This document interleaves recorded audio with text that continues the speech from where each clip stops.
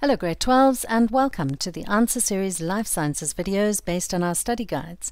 In this video we look at two concepts, natural selection versus artificial selection.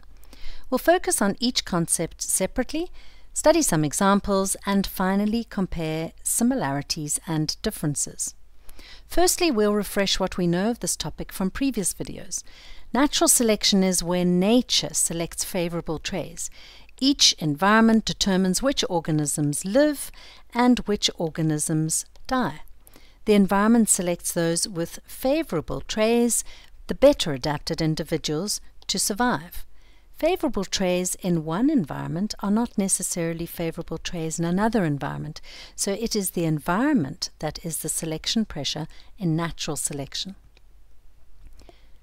Artificial selection, on the other hand, is where humans select desirable traits.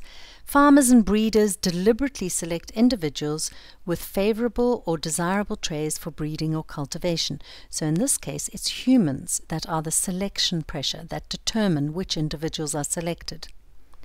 Back to natural selection, another flashback from the video on Darwin's 4 observations.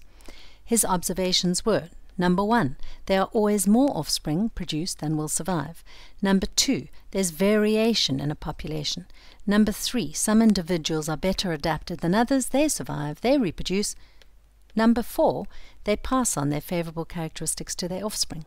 These observations led to Darwin proposing a mechanism of evolution, and that is known as natural selection. Another very quick look back at a slide from the Darwin video. There's a large number of offspring. There's variation in the offspring. Favorable characteristics give them an advantage. There's a change in the environment, in this case increased predation, which will lead to increased competition, and better adapted individuals will survive. Individuals with unfavorable characteristics will die. Better adapted individuals will survive, reproduce, and pass on the gene for the favorable characteristic to their offspring. The favorable characteristic becomes more frequent in the next generations, and changes in the population may result in speciation. So natural selection is where the less fit die out and the better adapted individuals survive. Survival of the fittest. Natural selection is the mechanism of Darwin's evolution, where nature selects the fittest individuals for survival. Individuals with favorable characteristics that are best adapted, they are the ones that survive, they pass on their genes to the next generation. Individuals with unfavorable characteristics, not adapted, they die out. So selection is in populations and not in individuals. This clownfish is adapted to living in between the stinging tentacles of a sea anemone. It has a protective mucus layer and camouflage. This one doesn't. It won't make it. The Arctic hare is adapted to living in freezing conditions. Small body, small ears, long hair to limit heat loss, and a white coat to blend in with the snow. This hare, on the other hand, is adapted for warmer climates with a bigger body, huge ears to increase heat loss. It won't survive here. A mongoose that is oversized cannot escape its predators by ducking into its burrow. It won't fit. It won't be selected, it won't pass on its genes. The crocodile, an efficient predator, camouflages itself as a log to catch prey. This one? No, it won't be selected. Another example of favorable or beneficial or advantageous traits, air bladders in seaweed or in kelp keep them floating on the surface so that the leaves can absorb as much sunlight as possible for photosynthesis. A kingfisher with a body perfect for catching fish, including a straight, sharp beak. If a kingfisher had this beak, it won't catch any fish, it won't survive, it won't be selected. Other favorable traits may include courtship rituals. A frog must have the pitch-perfect frog song for his species to attract mates. If not, no mates, his genes will die out. Or the exact flashing light signals by the firefly to indicate availability for mating for its particular species. Natural selection is proposed as the mechanism for the existence of every successful characteristic in all species. What conditions are required for the process of natural selection? These statements should sound very familiar by now. More offspring are produced than can survive. There's variation in population. Characteristics are heritable. In other words, they can be inherited by the offspring. Changes occur in the environment. Selection pressures are all the environmental factors that determine which individuals will survive and which individuals will not. Selection pressures are environmental factors. They are factors that exert pressure on the population. They determine which individuals will live or die. Examples of selection pressure include competition for food or water or space, mating partners, light or oxygen. Predation is a selection pressure. Changes in temperature, whether it's too hot or too cold, can put pressure on a population. Diseases or parasites can affect a population. So the selection pressures are environmental factors that drive natural selection by exerting pressure on the population, whether it's disease or food, temperature, oxygen, space. The number of individuals that survive depend on their characteristics, whether they're favorable or not. In other words, their phenotypes. Whether the characteristics are favorable, where many of them survive, or whether they are unfavorable, where very few survive. This graph shows predation as a selection pressure, where predators prey on the darker forms of these crabs as well as the lighter forms, but not the intermediate forms. They survive, the predators select which forms survive and which forms don't. Artificial selection, in contrast, is where humans act as the selection pressure. They determine which individuals are selected and which are not. It is also known as selective breeding or unnatural selection. It is the deliberate breeding of organisms to achieve desirable characteristics. These traits are desirable to humans, but they don't necessarily benefit the offspring, the organisms. Humans act as the environmental trigger or the selection pressure and deliberately select individuals to produce superior quality, whether it is wheat or fruit or more milk, more wool, speed. Farmers and breeders select superior traits and deliberately breed with these individuals with the desired traits.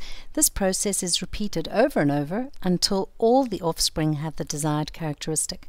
For example, Nguni cattle have been selectively bred for beef over centuries in South Africa as they're well adapted to harsh environmental conditions. Goldfish are selected from earlier forms to rather unusual combinations as selected by breeders.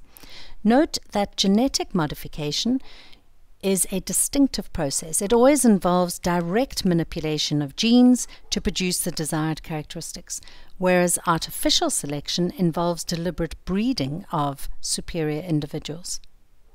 We'll summarize the similarities at the end of this video, but in the meantime, both processes involve variation. The variation is hereditary. In other words, it's in the DNA, it's in the genes. Populations change over time, and this change occurs over different generations. We'll summarize the differences at the end of the video as well. The main distinction between these two processes is where humans select the traits in artificial selection for their own benefit over short periods of time, and this decreases biodiversity. Or a particular environment selects the characteristics in natural selection, in natural populations, for the organism's benefit. This happens over long periods of time, and it increases biodiversity. Different dog breeds are a common example of artificial selection. They originate from a common ancestor, the wolf. Each breed was developed by breeders selecting particular individuals with desirable characteristics over many generations to achieve a particular look that is unique to each breed or pedigree. Examples of artificial selection in the cultivation of plants is illustrated where plants with desirable characteristics are crossed to produce new crops with improved characteristics that are beneficial to farmers or consumers. For example, carrots were selectively cultivated from the wild root to the orange, tastier, bigger carrots that we know today. Corn was selected and cultivated from the original smaller wild forms to produce the bigger cobs with many kernels. Bananas originally had seeds, less flesh, and less taste. So improvements in plant crops include selection for taste, for fewer seeds, resistance to disease or pests or frosts or droughts, optimum size for harvesting or packaging or cultivating, faster ripening, etc. A well-known example shows various crops descending from one common ancestor, the wild mustard. It was deliberately cultivated to accentuate different characteristics, like selecting the stems for turnips, or selecting lateral buds, Brussels sprouts, selecting terminal buds, cabbages, selecting for flowers, cauliflowers, selecting for stems and flowers, broccoli, for leaves, kale, or curled cabbage. The concepts of inbreeding and outbreeding are often associated with this topic, so we'll clarify the difference between them very briefly. Inbreeding in artificial selection involves breeding closely related individuals to maintain desirable characteristics, like droopy ears. The offspring often have weaknesses or loss of vigor, loss of strength, loss of fitness. Or, on the other hand, outbreeding in artificial selection involves breeding between unrelated individuals, each with different desirable characteristics, to create new improved combinations or new traits. The offspring show hybrid vigor, which means a mixture breed with better fitness or strength. The Dorper sheep is a South African success story. It's a cross between a Dorset Horn and a black-haired Persian. The Dorper is an easy breeder that thrives in our harsh conditions. Inbreeding and outbreeding can also occur in natural selection. For example, cheetahs are an example of inbreeding, as they are all very closely related and they have many genetic weaknesses. Let's compare these two processes. The differences include environmental selection pressure versus humans. Selected traits are an advantage for survival, not an advantage. Selected trait is beneficial to the organism, beneficial to humans. It's a slow process. It's a rapid process. It allows inheritance of beneficial traits, allows inheritance of selected traits. It occurs within one species. It involves one or more species. It increases variation or biodiversity, decreases variation or biodiversity. It occurs in natural populations, domesticated populations. The similarities between these two processes include variation occurring in the population. The variation is hereditary, populations change over time, and these changes occur over generations.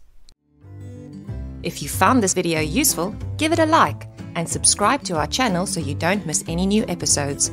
Follow us on Instagram or Facebook to stay on top of the latest TAS news and launches. So that's it for now from The Answer Series, your key to exam success.